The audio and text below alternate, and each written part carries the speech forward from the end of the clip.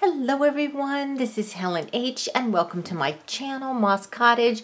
I hope you all are doing well today. Today is the final Friday in November for the hashtag Cornucopia of Recipes Open Collaboration. This is sponsored by Susan from Hiles Art and Sheree from Turquoise Dreaming. This is a super easy, super fun collaboration. There's no particular project you have to work on. It's just using something related to recipes or food from your stash and then add a thankful themed word, quote, or scripture verse to whatever your projects are for throughout the month. It's not too late to join. You can I will have the link to Sheree and Susan's channels below. You can go and look at their channels. They will have a list of all the current participants as well as all the instructions on how to play along. So I have been working on my cookbook that is for the cabin. This was a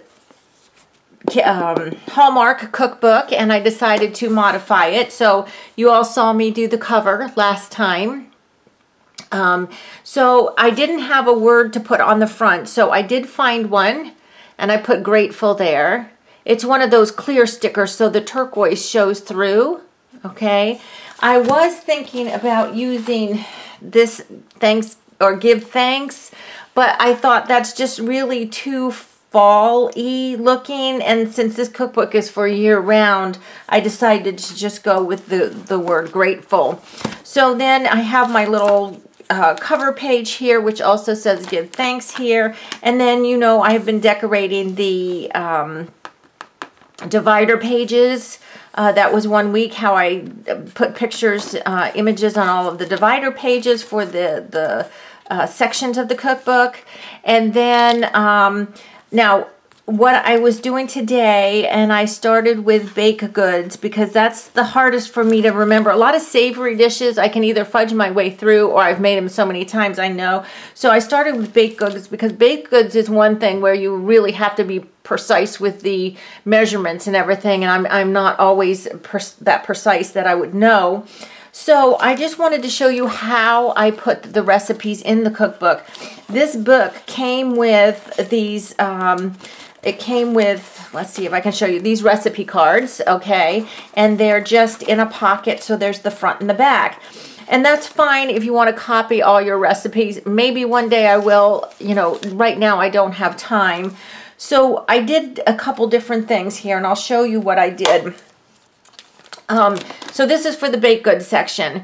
One thing that I make a lot of is a vegan magic chocolate cake, which is absolutely delicious. Now, it's kind of a longer recipe because it does also have frosting recipe, you know, behind the cake itself. So what I did was I just wrote, and I wrote in pencil so that I could change these out if I wanted to, magic chocolate cake dash vegan. So I marked the ones that are vegan because if I have to cook for a vegan, then I can quickly pull the recipes, although technically I know, but I could pull the recipes. So what I did for this, I went ahead and just Xerox copied. My printer at home has the copy function. I'm sure most of yours does. This was from Choose Veg, which is a vegan website. And here's my recipe right here. And look, okay, here's real life, people. When you make recipes a whole lot, the recipes get gross, okay? So this this is a Xerox, and look, it's Xeroxed all the stains. I've made this so many times. I made it both as a cake and as cupcakes, and sometimes I'll put like I'll make a flavored jam from fresh strawberries or something and put that in between, or ganache instead of the frosting. I'll do all kinds of things, but anyway, the basic recipe, there it is. So because that's kind of a longer one and I didn't want to write it down, I just went ahead and printed it, but I know where it is because the card itself says, you know, magic chocolate cake. So then other ones, this one was actually in here. This was one by whoever owned this book previous to me, and I left it, was scones, to make scones. And I made fresh blackberry scones when I was at the cabin last time, and I used the Better Homes and Gardens cookbook that was up there, that big one with the red check. I have one here and I have one there, and I used the scone recipe up there, but here's another scone recipe, so I have two because they turned out really well. Then this one right here, this recipe for my oatmeal peanut butter bars actually came printed or copied on the copier. It actually fit. If I cut just the recipe, it actually fit here. And you know, my recipes I always make additions. This had half cup of corn syrup. I crossed that out and put honey, so on and so forth. But so this one I just actually was able to cut and fit in there. And then these other ones are just the same. This is my Smart Cookies recipe. I make this one all the time. This one was actually, I wrote it on front and the back. And then this one here, I wrote here flatbread. And then this is, that's all it is right there, because there's no yeast in it. It's a real quick, easy little flatbread if you have soup or something.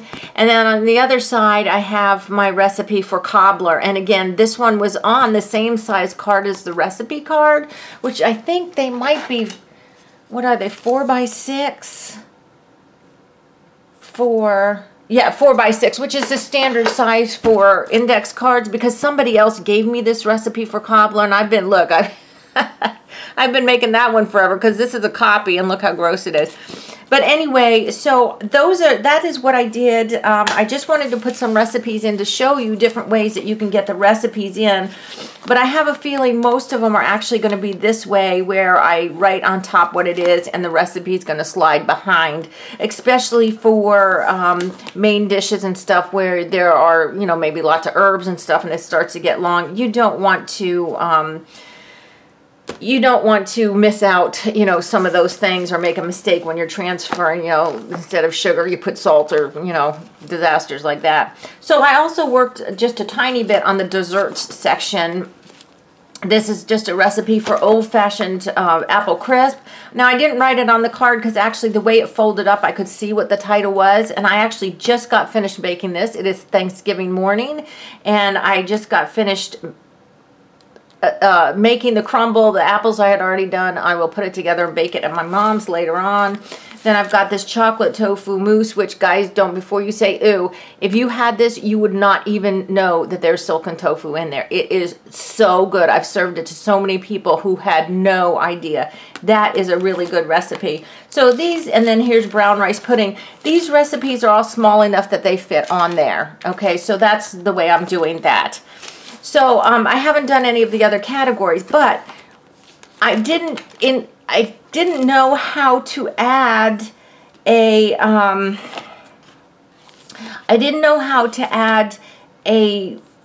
Thanksgiving word or something to each separate recipe that I put in. So what I did was, instead I went back to the dividers and I put something on the dividers, because when I did them I did not put a word on. So on this one I put this little sticker that says count your blessings. And then on soups and salad I put this one that says rejoice. Then on the vegetables I put rejoice in him. And then on the beans I put count your blessings. Then on pasta and grains I put thankful. And then on the baked goods I put joy. And I picked the round one because it kind of goes with the round cookies. Look at these guys. Look, look, look. Aren't they cute? Okay, and then on the desserts, I picked So Very Blessed. And on beverages, I put Give Thanks. And then on holiday favorites, I put Rejoice. And then the last one, which was the reference, I put Grateful, Blessed. So that's where I added the thankful words for the book for this week. So guys, I hope you enjoyed this. This was a super fun collaboration. Thank you, Susan. Thank you, Sheree, for doing this. This is so fun. And after Christmas holidays, in January and February, March, early March, when things are kind of yucky, I will be filling this up and then taking it to the cabin when we reopen it. we haven't closed it yet this year, but we only have a few more days up there. So I'll be taking this up in the spring, and I'll be so happy to have some of my favorite recipes up there. And it's to you guys, thanks to you guys, that I will have that done. So guys, I hope you liked this video. Please give me a thumbs up. If you haven't subscribed to this channel, I ask that you do. And until the next video, I hope you're all truly blessed. Bye-bye.